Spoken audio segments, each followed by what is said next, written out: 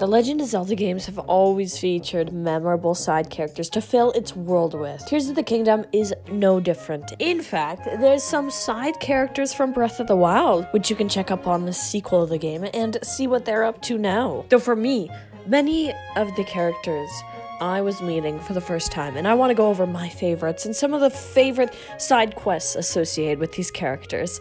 Thanks so much for liking the video and subscribing to stay tuned for more, and don't forget to let me know your thoughts as well. I'd love to hear about your favorite side characters you've come across in your playthroughs. Firstly comes my adoration for Penn, my coworker. After setting sights on this massive pelican-inspired Rito at Lookout Landing, I knew this was a design worthy of main character status.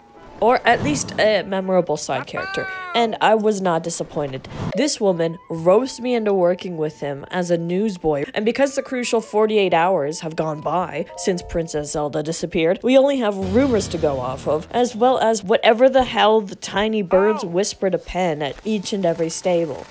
I think some people might have been soured by this long stable quest, therefore sour with Penn, but I can't bring myself to not grin when I see him strike that pose and holler out that "Sapo!" or whatever the hell kind of noise he makes because he wants me to tell me to soar long. It's the same voice acting for each language, with just the text dialogue changing.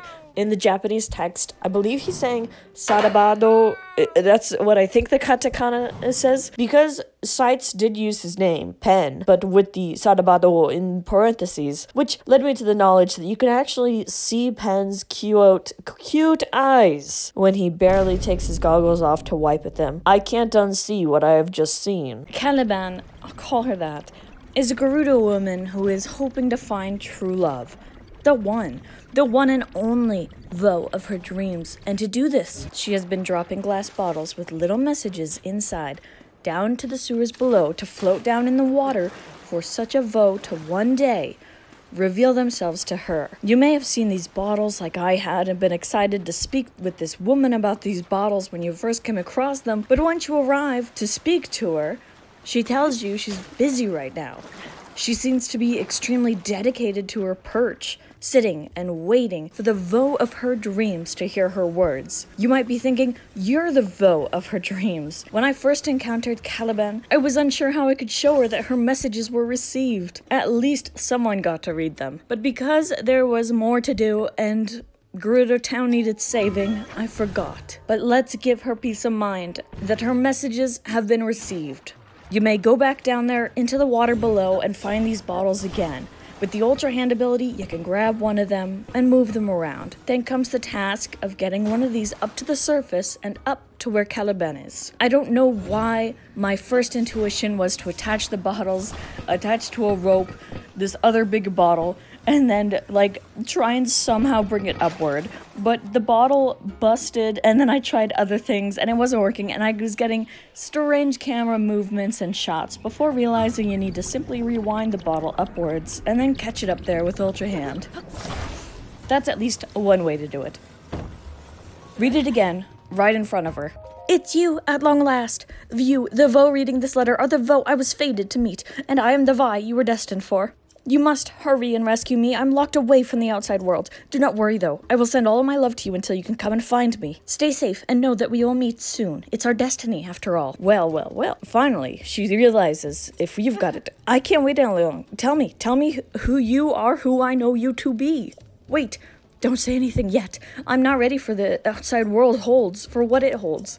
I still haven't mastered all the lessons from the Vo and U class or the old cooking class. You can wait a little longer for our love to fully bloom, can't you? Of course you can. Okay, that's settled. Now I need to get cracking on all there is to do. First, to the cooking pot. And she does. She gets right up. She tries to walk even though the bottle is in her way. My bad. But then she goes around, like any strong woman might. And she walks as the little kids scamper in. Maybe today's the day. I don't know what that means, but I don't care. I am watching the love of my life go ahead. Dolly, she's also going to be late. She's going to be more late because I'm blocking the path. You can try all you want, but you're going to be late to class. Yeah, once you actually go see her again, she's yours. But she still has her duties here, like cooking, and she will gladly cook you a meal.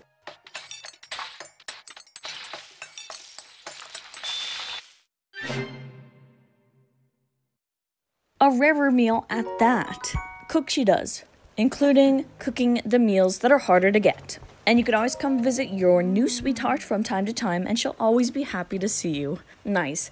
I'm just happy to get her out of the shelter now. Next is a dad-daughter Zora duo. I believe that they aren't new characters, but my first experience with them in this game is right where you meet Sidon. This dialogue hit me like bricks when I got a chance to speak to Riven. Is his name Riven? And he can tell me about the lake I'm supposed to be visiting, but he's completely beaming with pride over his daughter and can't help himself from just thinking aloud about how she's been selected for this guard duty. She's already so young, being under 100 years old still, and it's such a great opportunity for her, and she's rising in the ranks, and he's just thrilled.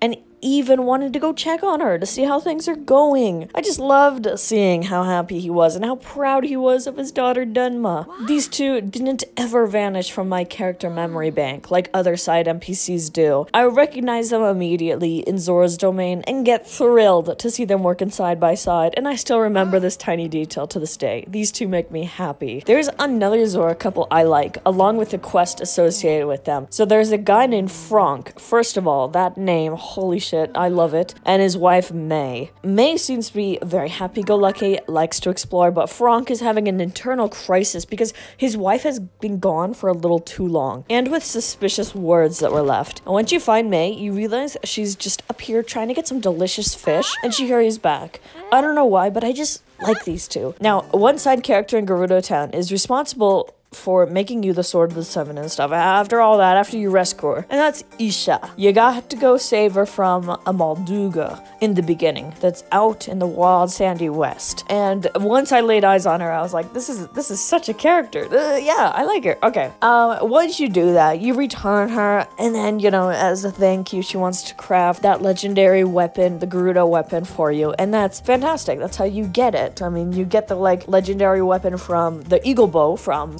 and then you get the legendary light skill trident from Dento. You know, that's just fine. And, like, they stick out as important characters because you need them for these things, but I don't know, I just really like Isha a lot more. Listen, like I said, there's so many different little characters and so many different little details to look out for, and I just adore seeing all of it. Like I said, I'm super curious to hear about your interactions that stuck out to you, the memorable ones, all that stuff. So please let me know about them down in the comments, and thank you above all for watching. I appreciate it, and I hope you have a really great day. Bye-bye!